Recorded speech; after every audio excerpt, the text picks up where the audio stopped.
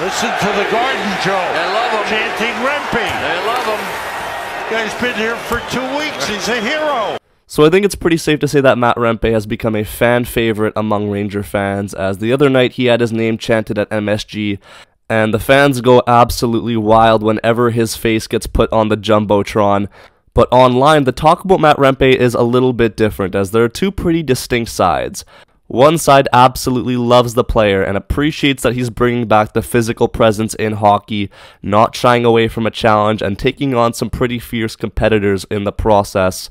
But then you have the other side of the narrative where people don't actually like Matt Rempe at all because they think he's a publicity seeker or just a dirty player in general. And Matt Rempe did something today in the Rangers match against the New Jersey Devils that caused a lot of controversy all over Twitter and Instagram. You can see here that Siegenthaler has the puck, and then Matt Rempe comes in with the elbow and catches Siegenthaler. He goes down, and then all hell breaks loose. You can see this guy, Kurtis MacDermid, here going after Matt Rempe. And as a result of this play, Matt Rempe gets a major and a game misconduct. So yeah, a pretty wild sequence right there. You can see that Matt Rempe is absolutely loving it.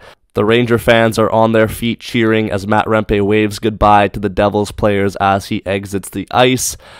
And I'm seeing a lot of people online go back and forth about this play. A lot of people are arguing that this was a dirty check and that Matt Rempe has no excuse for getting his elbow up there on Siegenthaler. But then a lot of people are also saying it was unintentional. So I want to know your thoughts in the comment section below as a result of this play here. What do you think Matt Rempe's true intentions were, and do you think he deserves to be punished for his actions here on Siegenthaler?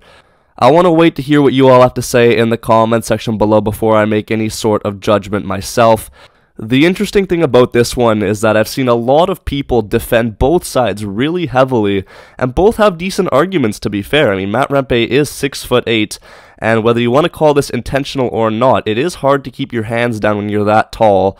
But that being said, though, he does clearly catch him with the elbow, and I don't know if being reckless like that is justified. But I've also seen people say that Siegenthaler did dive. I guess that's also a debate in itself, whether he sold it more than he should have. Let me know in the comments about that as well. But right now, it's a lot of stuff that's up in the air. We'll see what decision they come to in the coming days. Personally, I do like Matt Rempe. I think that he's been a fun player to watch. And I think a lot of the stuff that he's done so far in his career has sparked a lot of excitement among the league. But can he get a little bit carried away sometimes when the crowd is buzzing and they're chanting his name? Maybe, but I still do like the player nonetheless. It's funny because this is the second time that the Rangers have gone up against the Devils with Rempe in the lineup, and it's the second straight time that Rempe has gotten a major penalty in one of these games. Fair enough that he's keeping the rivalry alive between the Devils and the Rangers, but I do want to know your thoughts in the comment section below. That's all from me, guys. Thank you guys so much for watching. I'll be sure to catch you in the next one. Make sure you like and subscribe if you're new, and yeah, man, peace out and take care.